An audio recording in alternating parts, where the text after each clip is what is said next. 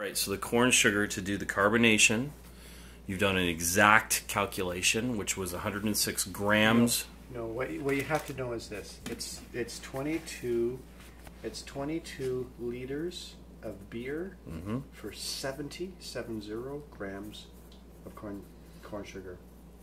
Got it. That's the critical number. All after that is just some type of formula. Got for it. whatever volume I have. It's 22 liters. Got it. And that's what this is, Jim. Yep.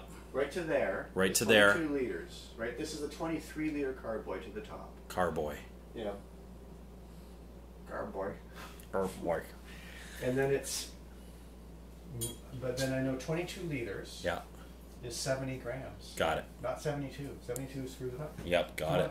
You have to be absolutely precise. I know, but see, that's the thing where we haven't figured yours out yet. Correct. Yep. Because yeah. So you sterilized that bowl. Yeah, totally. And rinsed it with water. Took beer out of the pail. Yes. Added the corn sugar straight to it, and you're just simply stirring. I'm making a concentrated. But this doesn't have to be thoroughly mixed. It just has to be. It does have to be thoroughly, but we don't have to vigorous like we have to do the findings. Correct? No, because you don't want oxygen. Right.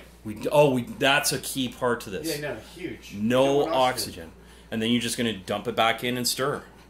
Yeah, and then I'm actually going to let it sit for half an hour. Oh. Because I want it to be absolutely uniform. So if I went and did it right away, it wouldn't be uniform. It's got to dissolve. It's got to mix.